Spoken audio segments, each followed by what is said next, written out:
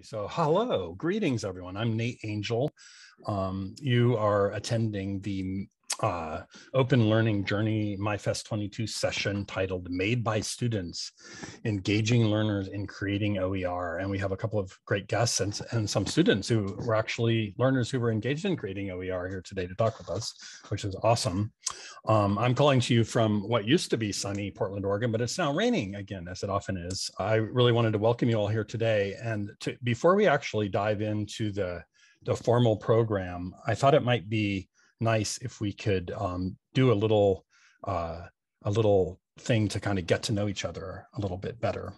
Now, normally when there's a bigger crowd, I actually have folks go into breakout rooms just with one or two people, but there's not that many people here. And I'm thinking that if we just do it kind of quickly, we might be able to kind of get to know each other as a group just together here in the room. And so if you will indulge me, I would love it if you would spend a couple minutes thinking about this prompt. So what is your earliest memory as a learner, and or what's the first thing that you remember learning? Now, of course, we learned a whole bunch of stuff before we might remember learning it, right? But I'm kind of thinking of those moments when we kind of maybe learned that first lesson, just sort of thinking about being a student and a lifelong learner. And as an example, I'll go first. I remember when I was maybe about 3 or 4, I think, I licked the top of a 9-volt battery, one of those little square ones or those little rectangular ones, and had a little experience, not too bad of an experience, but an experience that taught me a little bit about electricity and how it conducts into my tongue. So that was like kind of one of the first indelible memories where I learned, and then I learned exactly why that happened, because somebody took the time out to teach me about it. So I'm wondering who might be willing to go next to talk about their earliest learning memory. Why don't we use the raise hands function under reactions in your toolbar if you want.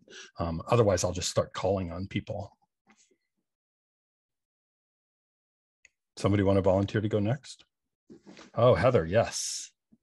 Yeah, I'll go next. I don't think it's necessarily the first thing that I remember learning, but like it's the first time I remember actually like sitting down and working hard to learn something. I was probably 6 and I was taking tap lessons, and I remember having the sheet of paper in front of me, standing in the foyer of our house, which was the only place that we had like linoleum that I could tap on. And I remember like, okay, a flap has 2 sounds, flap, and a shuffle has 3 sounds, or shuffle step has 3 sounds, shuffle step. And so like I have that memory like deep down in my brain. And yeah. I like that you were learning tap dancing, but sitting down, which seems like a funny place to start. That's awesome. Laura, you're up. I have a really vivid memory from 1st grade, which is we had a substitute teacher one day, a young guy, and he came in, and this was early 70s. So we were learning math with the new math, and we did everything with number lines, where you drew a number line and you did the hops on the number line to do math. Well, he drew the number line on the other side of 0 and said there are these things called negative numbers, -1, -2, -3. And I was just enraptured, and he was staring at the class. And then he said, oh, I probably shouldn't have done that. And he erased it from the board, and we didn't get to see that anymore. But I remember going home that night very excited and asking my dad, are there really numbers on the other side of the 0? That was a very exciting moment. There's zeros on both sides infinitely, right? That's awesome. All right, Rissa, you're up next, and then we're out of hand. So other people need to think and raise their hands if they want to share.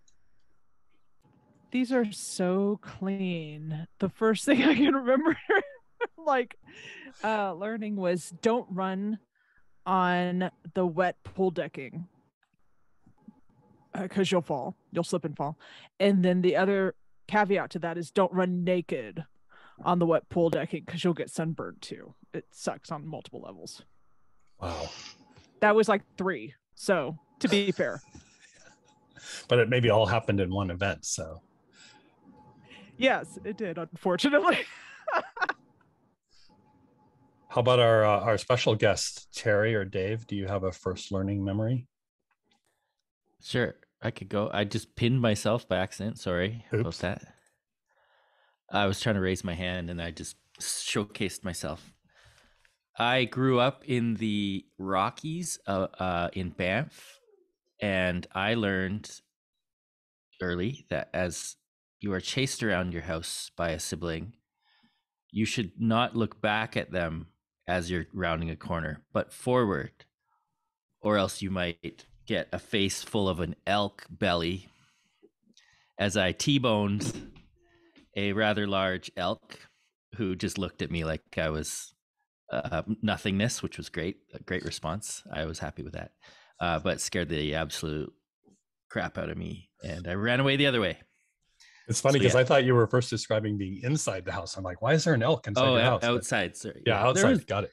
A deer came in my hotel room once, though, so that was not without the realm of possibility. Anyway, that's me.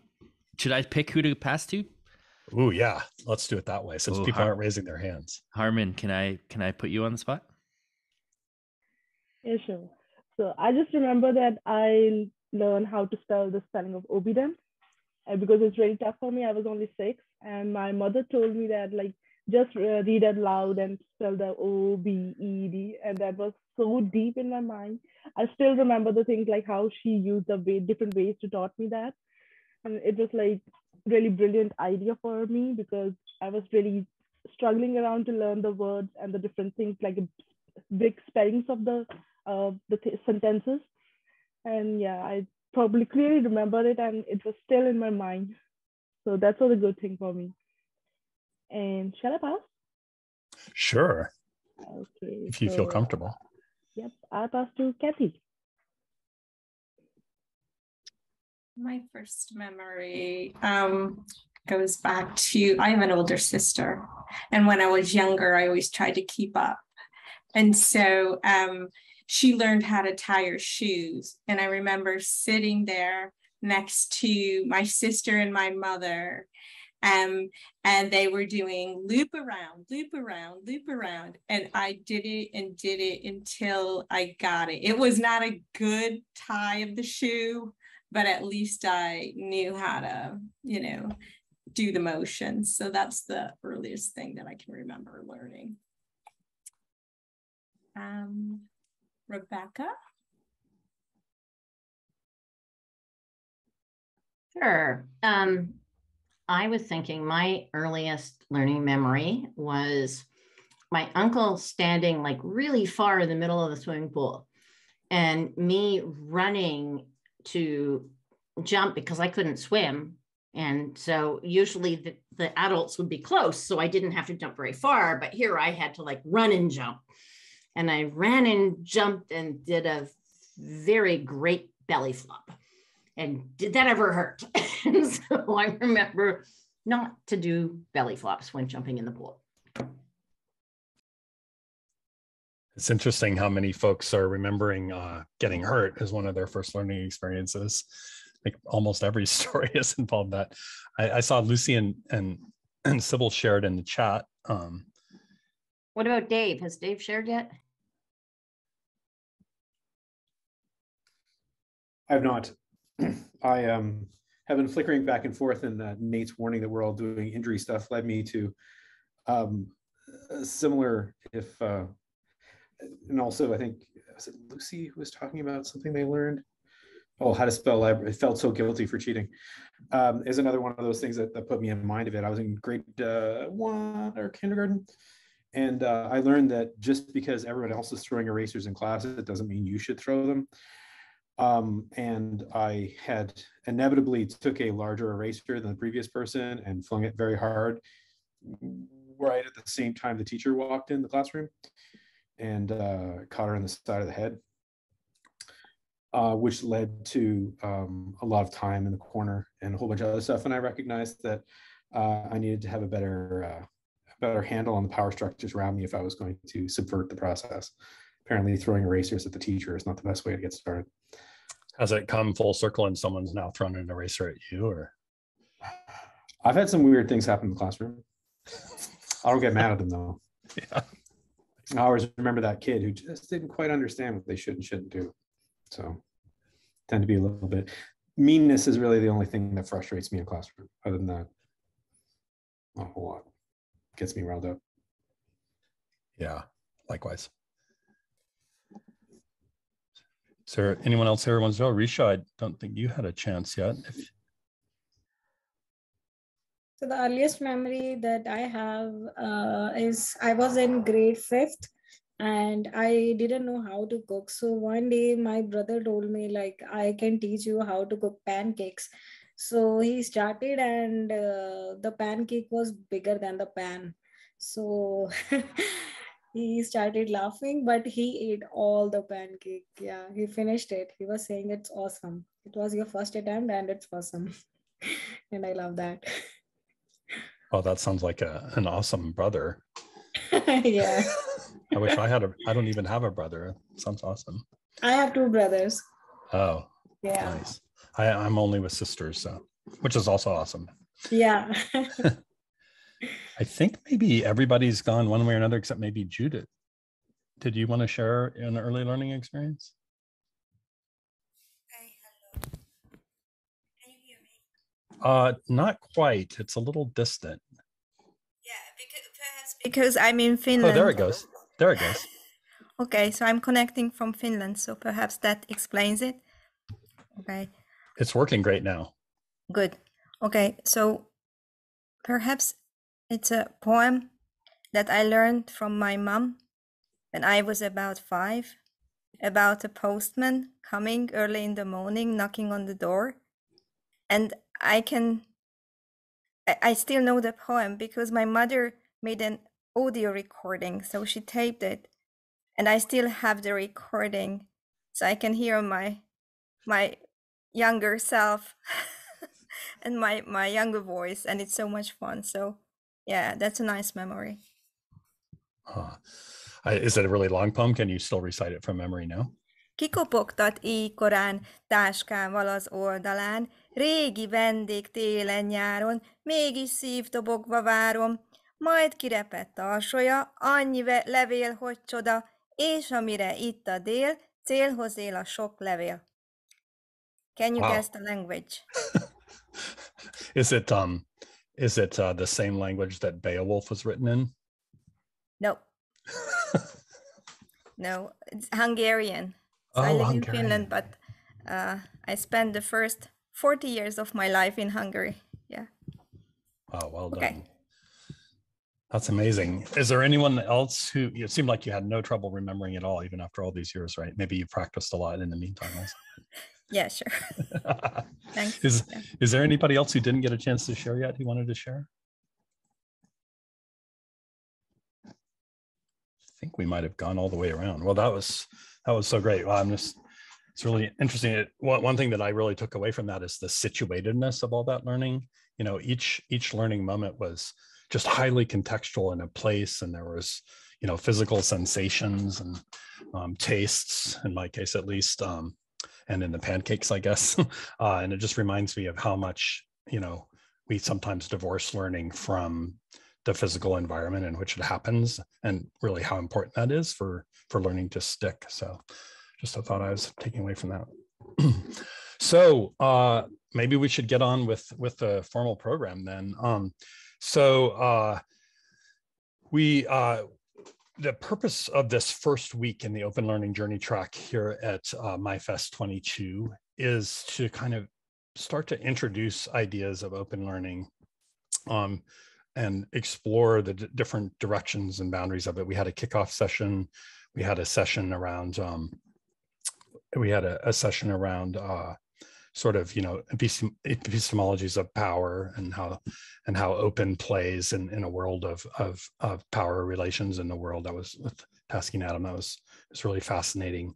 And now we're switching to the topic of getting learners actually deeply engaged in open learning itself. And so we've invited a couple of folks here who were deeply involved in a program, and some students who were involved in that as well. And I don't have information on the students, so I'll ask them to introduce themselves.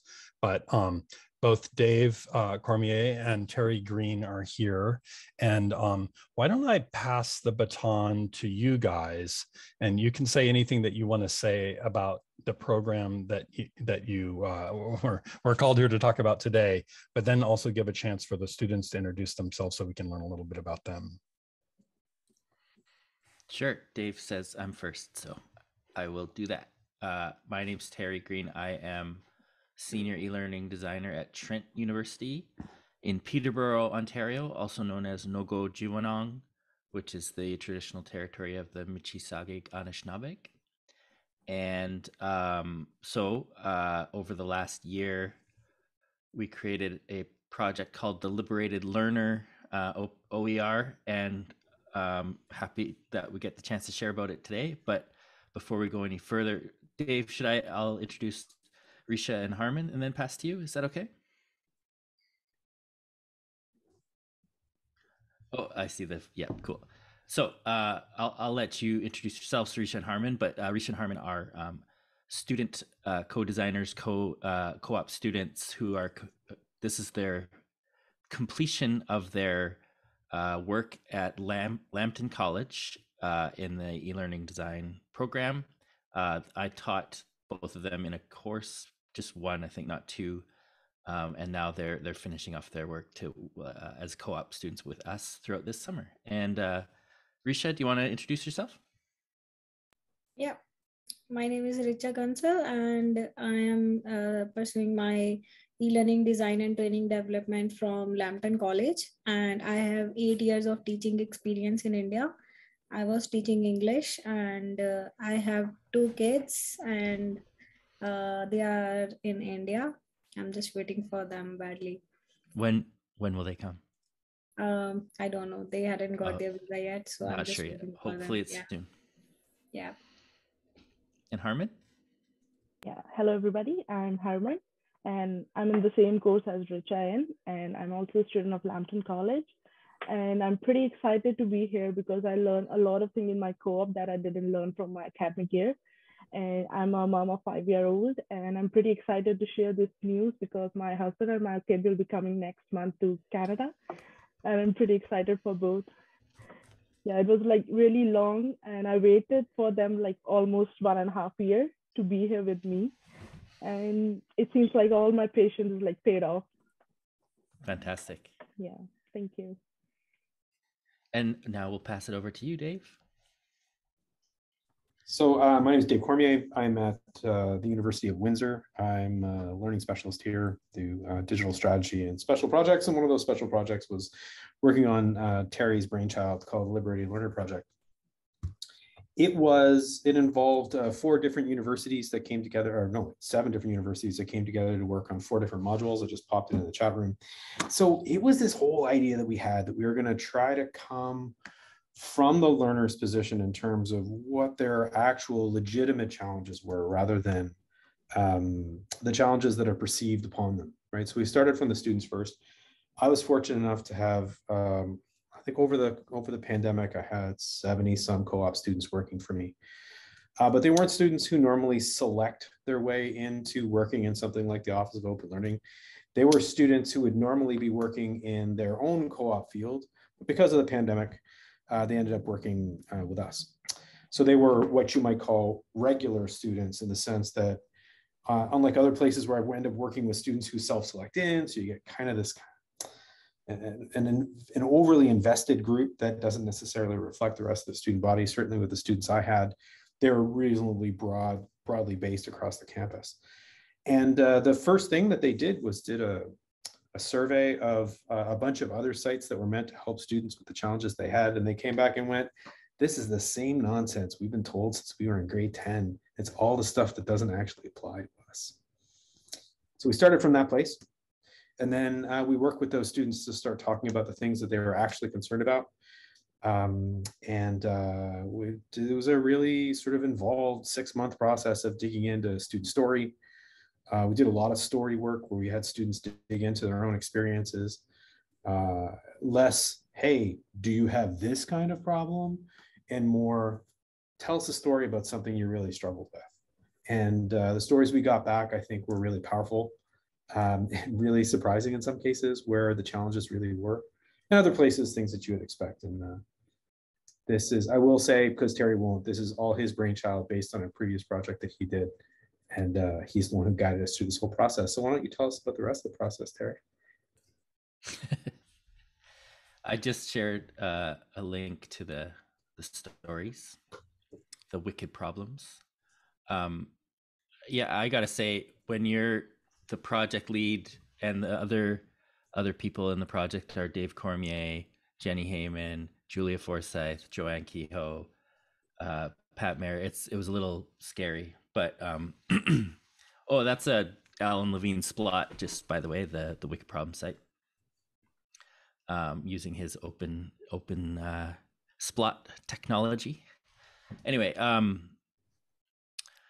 it's almost been a year since the design sprint we held for the Wicked Problem stories, and it was, I think, a big. It was when we, what am I trying to say? When we doubled down and made sure we were truly co-designing with students. Not only like we listened to Dave's students and said, yes, we need to find these actual stories. So yes, we need to find the wicked problem. So we scheduled or organized the design sprint, but then to also hold the design sprint in such a way that our student co-designers facilitated the drawing out of those stories during the design sprint was why we got the good stuff instead of what they think we want to hear kind of stories. And then, so I like that act, I think, was the turning point, or the point where we truly were getting co-design for real and getting at what we're going for in finding the stuff that students need to search for, to be liberated. And I think that's the key first insight.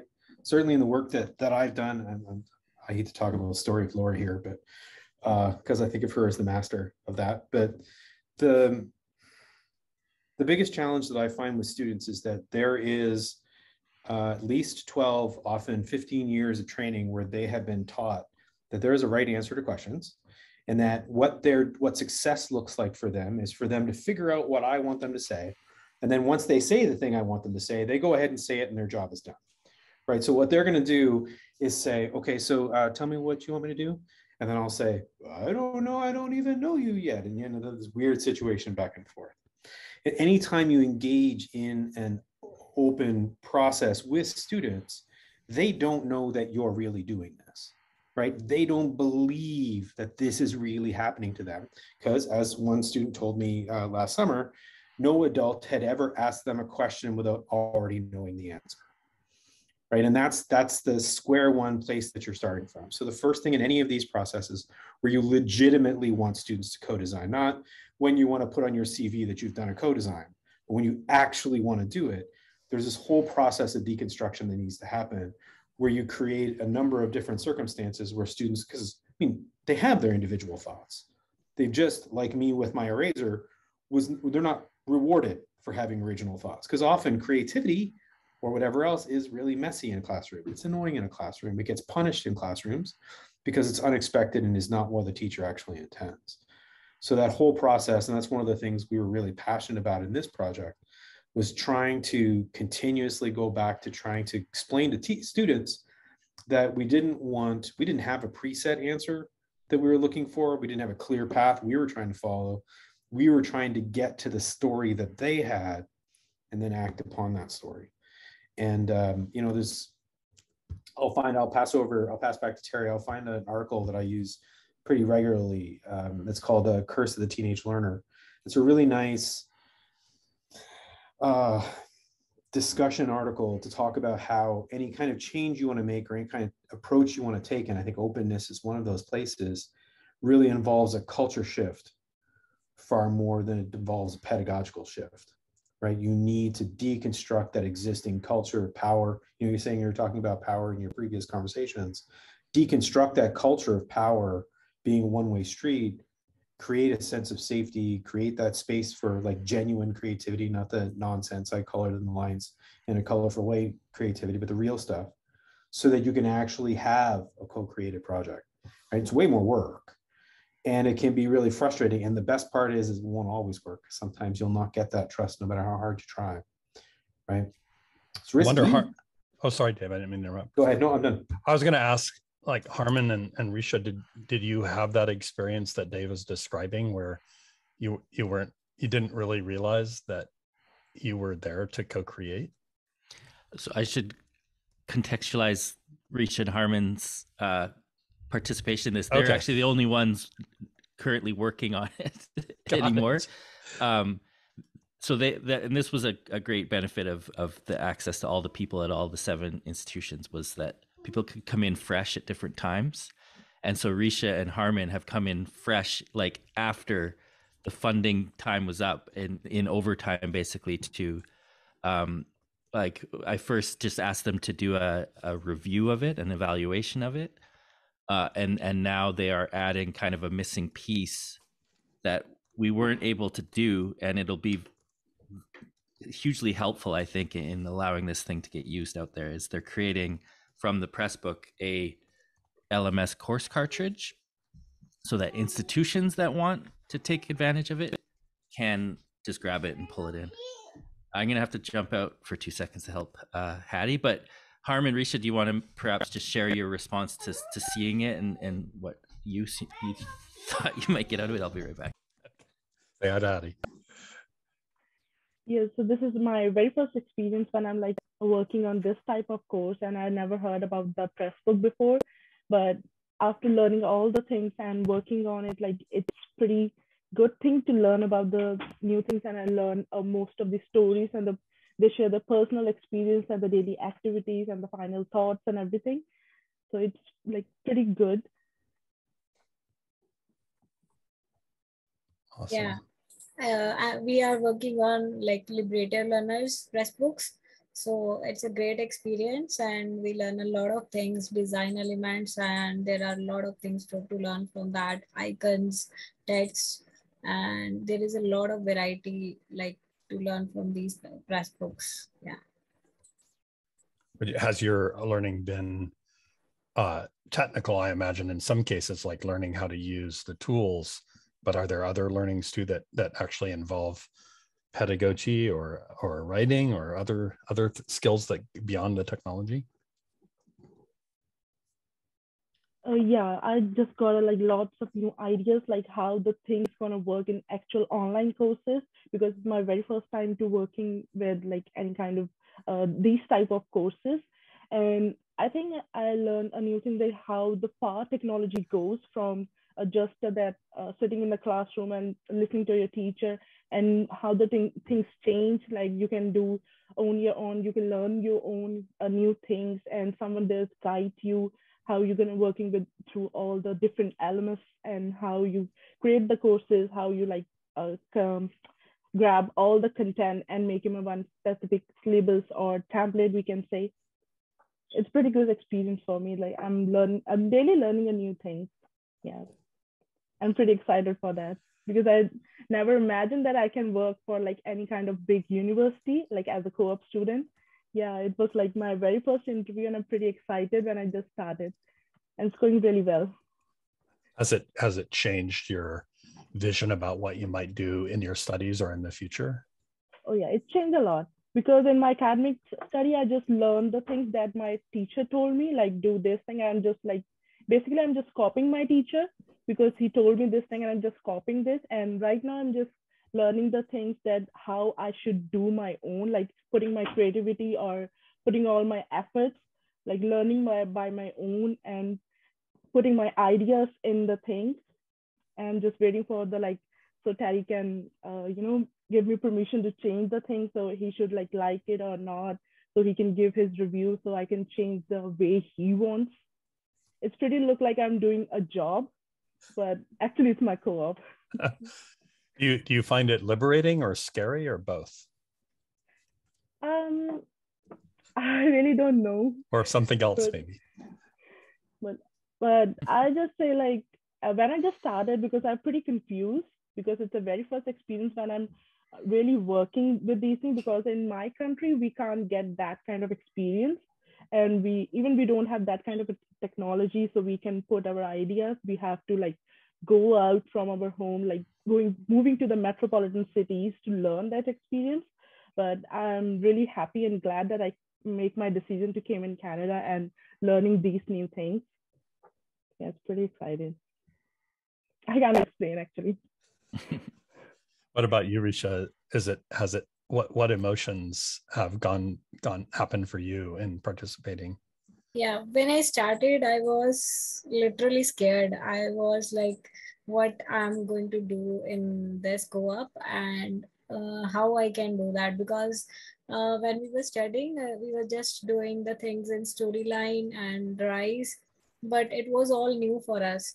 So I was totally scared, but Terry guided us like anything. So he told us what to do and how to do, how we can change, how we can show our creativity. And also it's really new experience for me. So like if I would get a chance to do this further, I would love to do this, because when I start doing work on these things, on making the modules, designing the modules, I love to do that. I always like, my time passes like anything. So it's awesome. Wow. Well, Dave and Terry, I don't want to, you guys may have some more things you want to get across or talk with the students, or perhaps we should, we could also open up the rest of the crowd gathered here for their thinking and thoughts and questions. I prefer to monopolize the conversation if I could. I was just going to talk for 23 more minutes myself, if that's okay. Or Dave, if you want to. I'm just kidding. As long as Hattie's okay. I do have one more example I want to show if I can. Interestingly, just as this project was pulling itself together, not that we did it all at the last minute or anything, not like it just, slow and steady. Actually, we did pretty good, I think. But I had a faculty member who had been involved in one of the other collaborative projects we did, who came up to me and said, I have a classroom of 200 students and I want to do a collaborative ebook. So how can I actually do this? Because I want them to get involved in that process. So this is the outcome of that project. It was neat because one of the other challenges, I think, in this environment is that you're going to end up with some students who, particularly as the content gets more challenging, and you'll see when you click on that book, some of the content there is pretty deep. Some of it's pretty challenging. Some of it is pretty personal to those students. And you don't want to get to the point where if you want to be open, you also have to be open to it not being open, at least I believe. The idea of forcing students who are in my class into a box where they have to actually put all their stuff publicly is not one that I'm comfortable with, though I've heard arguments that make sense to me where people see things differently. In this case, we created two. We created two different pathways. One of them went to public publication, and one of them went to a private ebook, which I'm not showing you because it's private. But they both groups had to do the same amount of work. They had to do the same process. They had to go through the same development. We had to do the same deconstruction, past the what is it you want me to do towards because it's a balance too, right? If you're getting people to build a page, they have to understand how the web works. They have to understand how web writing works to some degree. Like I don't need them to do it in a specific way, but there's some things that just don't work. So you got to go through some technical didactic processes where you're like, yeah. And then also stuff like, I'm perfectly happy being didactic about you putting alt text on your images. I don't feel like I need to have a conversation with you about that. I want you to put alt text on your images because it's more accessible to other people. So that's me telling you what to do. And yet I want this other stuff where you're actually coming up with your own opinion too. So we're working on a paper right now that describes this process between a faculty member and I, and as we went back and forth, and how her pedagogical principles and mine sort of bounce back and forth through this, trying to see how, in practice, how this legitimately happens with somebody who came to me and went, I want to do a thing, but I don't really use the internet. And because she'd heard it on this one of the higher ed podcasts. She'd heard about something like it. I think it was Alan Levine who was talking about it. So it's hard. And this is just to some of the conversations earlier. Can this be done in other contexts? You can do it. It's a lot of work. It's a lot of investment up front. It's a lot of changing of your own practice. There's more risk involved in teaching this way, certainly at the start. I 100% want to say that if you're contingent faculty or a contingent educator who does not have a permanent position and are not financially stable, I don't advise that you take giant risks in your teaching approaches. People still need to keep their jobs and like, so I think there's a lot of things involved in this. All that being said, this was a really powerful project for the students involved. It was a really eye-opening project for the faculty member in terms of the process. And I think the outcomes of it are really powerful as well. So, I mean, openness, I think getting students involved in openness is a really powerful tool, but there are a lot of ethical questions that you need to ask yourself about the student data, about what they're doing with disclosure, about whether or not they understand what kind of disclosure they're making, about where that content's going to go, how long it's going to be there, and as well as your own position in the process as well. So I'm not trying to, well, I guess in some cases I am trying to discourage you from doing it. It just depends on your situation. And I think it's important to have that conversation, because I can say, oh yeah, it's super great. But the truth is, there are a lot of pieces to the puzzle. Terry, the project that Terry and I worked on had $200,000 in funding. The one that, well, not real dollars, Canadian dollars. The one that $35,000. Yeah, the one that I worked on with Kathy, the one I worked on with Catherine was not funded, but still had some student support in the process that I took on from another project. So there's a lot of heavy lifting and if you're going to get the students to do their own content, there's a lot of training there as well. And there's a lot of front loading to get this stuff sorted out. So it's not an easy job in that sense, but it can be a super, super powerful one. And you don't have to do all the things. I think that's the last point I would want to make for people who are trying to do this. You can do a little tiny project on a little tiny thing. And I heartily advise you to start small in these things. And then build on those skills so that your skills develop, so that moving forward, you don't want people building on their skills, Terry? No, sorry, I was laughing at Rebecca's. How can students learn if you don't take away marks? Well, I don't know, here in Harmon and Reish's co-op, there's no marks. There's them getting paid and they're learning. It's funny. I was told that. Yeah. As I was an adjunct and I had given a lot of students a lot of high grades, because it actually said in the instructor guide that it was possible to get 100%, and it was mastery grading, so students could keep handing things in. So I gave away a whole bunch of 100% and then got my hand slapped for doing it. And one of the comments where I stopped, I actually just decided that I wasn't going to continue the conversation, was when they said, how can students learn? How can students learn if you don't take away marks? I'm like, I think we're coming from a completely different philosophical world. Yeah,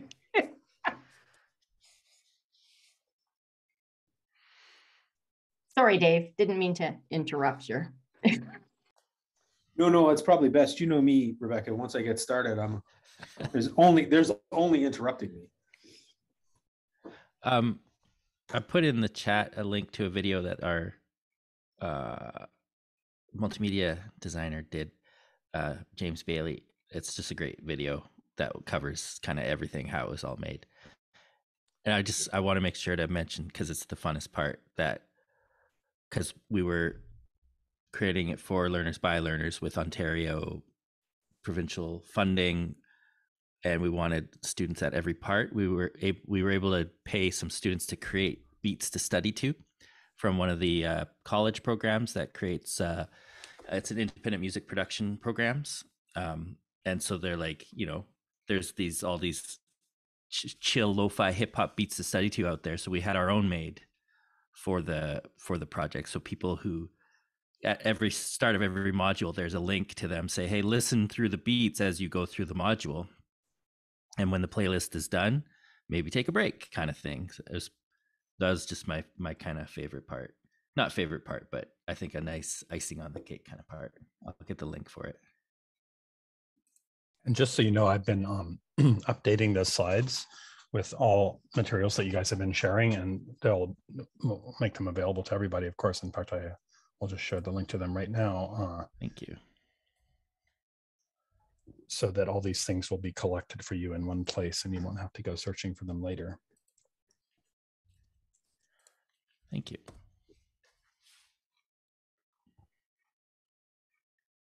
I was just thinking further on the, can you do this with younger or adult students question earlier. I think one of the other things that I would heartily encourage people is to not get tangled up in the technology.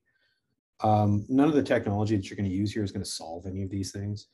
So if you have something that allows you to do shared documents like a Google Doc or something, all of the 97.5% of the literacies you're looking to develop, the collaboration, the how do I deal with uncertainty, and how do I, like, all happens in the same way. If you can take out all of the overhead that comes from getting accounts and logins and the rest of that stuff and focus on something very, very simple from a technological standpoint for your starting place. If you want to do something super cool later, that's fine. But make the barrier, take away all the barriers for entry that you can.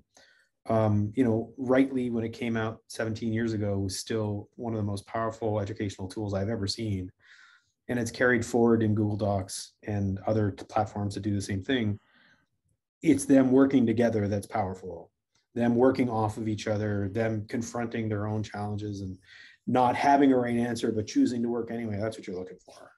Whether it's in some kind of cool book or not should be like your fourth consideration.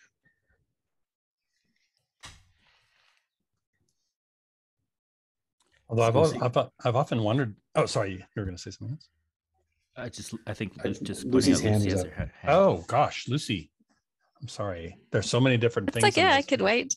No, you should go.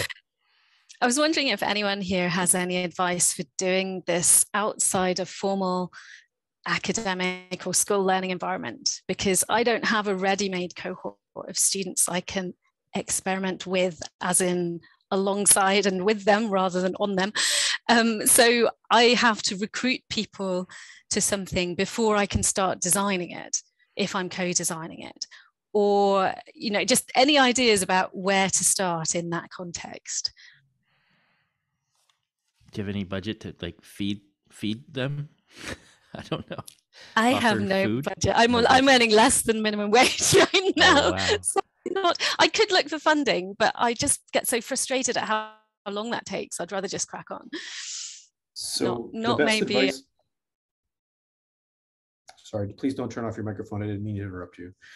The best advice I ever got was running a project like the one you're describing is the difference between doing a painkiller or a vitamin. So vitamins are things that you take every day because they make things a little bit better. And those are really easy to do inside of a formal structure because people already have to attend and they already have to get a course. They don't have to do those things. If you're working outside of that, and I've certainly run courses outside of university structures before, some of them large courses, some of them small courses, and have built a number of communities over the years. It's about finding that thing that people really need to have solved, that thing that they really need to do, right? So if you can find something where you're actually solving a problem that people legitimately have, whatever that field is, then running a collaborative community that actually creates an ebook that answers a question or solves a problem can be really powerful for that community.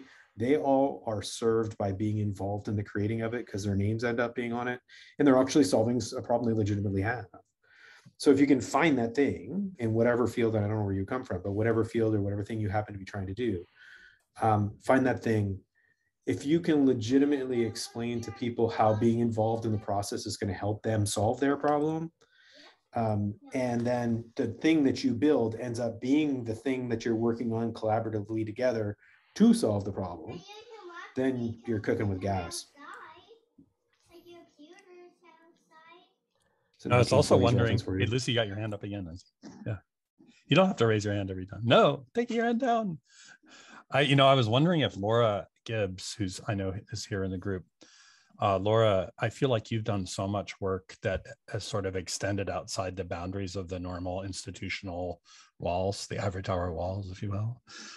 And I know you're doing even more of that now in your new chapter, working with the Internet Archive and just continuing your fantastic work. I wonder if you have any thoughts on what Lucy was asking.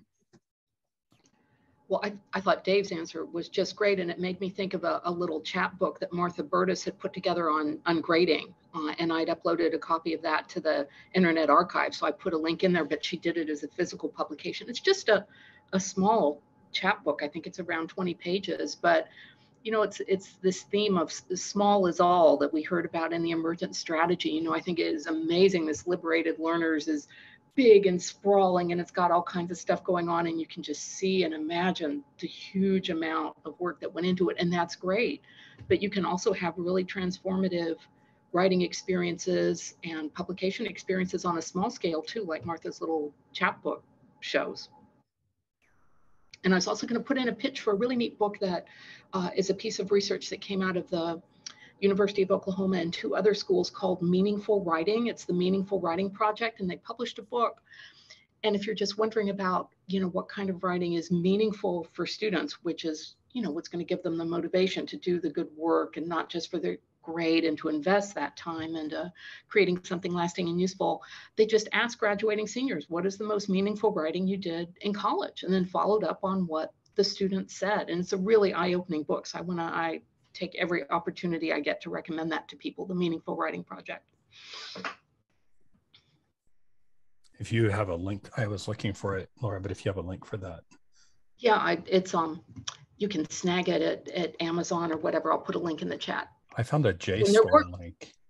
Maybe it's the wrong thing. Yeah, I think it's available through some of the like academic text sharing things. I've never quite really figured out who has access to it that way, but there is a book, and so I put the link to the book there. And they're working on a follow-up book that is going to take the things they learned as a result of this research project and turn it into some practical sort of recommendations, sort of, you know, how-to guides. I don't know what I think they're going to be publishing that with West Virginia University Press in that same series as the ungrading book, but I'm not sure when it is coming out.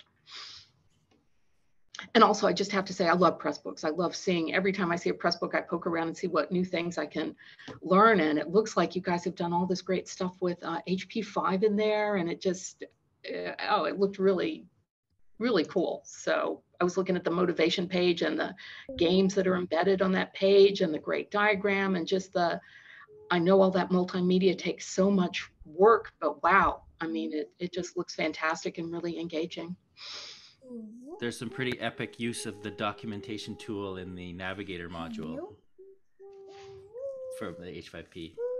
The documentation tool sounds so boring, but it's actually really cool and powerful. Can you tell us why? Because that's a really boring name. Yeah, it's a boring name for sure. But like it just allows you to walk through, you know, fill in your answer to this, fill in your answer to this, walk through a few pages, and you just kind of pick away at your answers to things. And then you can export it as a Word document or a PDF into something structured, like your answer to whatever. And then you take away a document that is your time management plan or whatever it is. I can't remember right now. It was, I think, pretty powerful. It needs a more fun name, though, for sure. Yeah, we're really enjoying how you have a little siren in front of you. Not a siren like a police siren, but like a little singing siren. Hello, singing siren. What's the first thing you remember learning, Hattie? Hello. Hattie? I have a question for you. I don't know if you can hear, maybe your dad's earphones. You can hear, yeah. Can you hear me, Hattie? Hello. Hattie, do you hear Nate? Hi. Say hi. What's the first thing that you remember learning? Have you learned anything yet? No. Nothing. Awesome. Nothing. One day. Yeah. No. No. We went to the aquarium yesterday. On my birthday. On your birthday. She just turned 4. Happy birthday. Happy birthday. Did you learn anything at the aquarium? Ooh. But my stuffy up. Oh yeah, we lost her stuffy. Oh.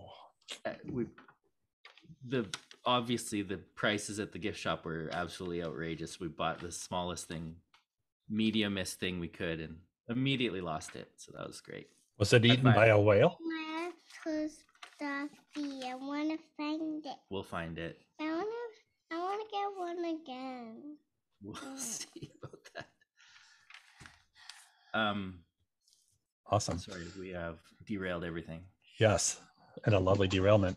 I do see we are nearing what I only recently learned what the top of the hour actually is. It's when the big hand reaches the top of the clock. I don't know if anybody remembers those old clocks that had hands, but the top of the hour is when the big hand reaches the top. And I guess everybody else probably knew that earlier.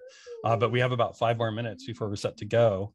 And I'm wondering if Risha is still here.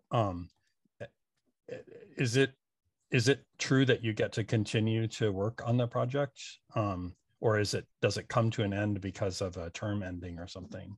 Or does that depend on whether you have the work study situation or co-op student situation?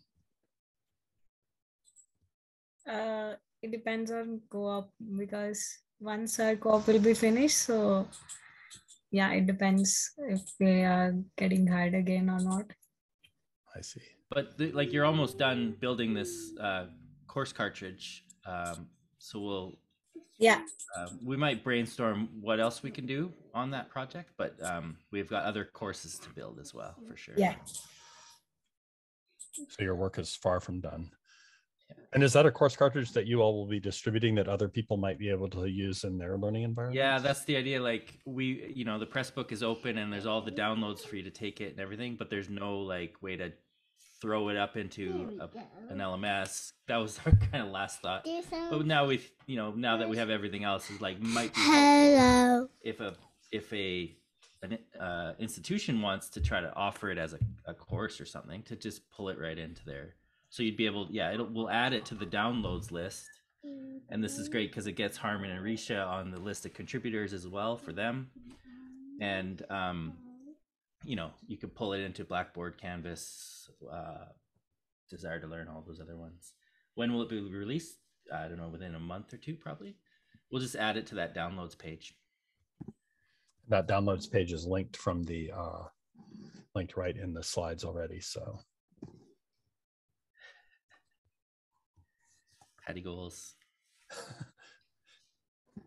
Well, hello again. Happy birthday again. So Dave, a lot of really interesting conversation here. And I keep connecting it back to the conversation we had with Teskey and Adam 2 days ago now. Just being really intentional about learning design from the start, and all the things that you have to like let go of and think about differently. If you don't want to just have a course that's about liberation, but a course that is, or an experience, we should say, probably, that is truly liberating, and the difference between those. And so it really seems like you guys have been exploring that difference. It's all about the people, right? So I wouldn't even say learning design, I would say community design, right? So it's about creating an environment where there's room for power that isn't yours. And all the deconstruction for the old white dude in all the places where I'm accustomed to having power and speaking from power and interrupting poor Lucy earlier, which is still something I'm working on. But trying to find space inside yourself for other people, not just their voice, but their mistakes, right? So it's easy to find space for other people when what they're doing is awesome the first time they do it, or what you expect. But that's not what you get in a co-design, right? You get everything. Good, the bad, the weird, the stuff that might be good, but you're not close to it enough, has nothing to do with you, so it might be good for them and not for you, all that stuff, right? Creating an environment where that's okay. I dropped in another project. I just was going to drop it in at the start, and I recognized that Reclaim had suspended that account. So I re-upped it while we were talking. I just had to pay one too, because I just was reminded. And managed to post it during the conversation. So I'm happy to get it in before the end. Those are all student-created projects that were done outside of classroom, but they're all sort of things that students did to try to help other students. Maybe Lucy can draw on that as well. Right. Great. Hattie, any last thoughts? Hattie, any last thoughts? Nope. Nope. Okay. Terry? I just want to say, like, the liberated learner wouldn't exist without, like, Robin DeRosa's open anthology of earlier American literature, and Laura's work, and like open work makes something like this. Like, hopefully this could be added to the list of things that shows that co-design works great, but it only exists because of other open co-design that's been done before. There we go. Makes sense. Well, we have truly reached the top of the hour now. So I really want to thank everybody. This was a really enjoyable session for me. I hope y'all had fun as well. And we'll be sharing, of course, the slides, which have all the links from the chat in it, and the recording moving forward. Risha and Harmon, thank you so much for joining. I put space for you to edit some slides yourself. And of course, you can make other spaces. You have full control. So do whatever you want in the slides if you wish to, or delete them if you wish as well. And I really thank everybody for coming. And please come to other MYFest sessions if you can. It's a pay-as-you-can event, so no one should be barred from joining any session. Thank you.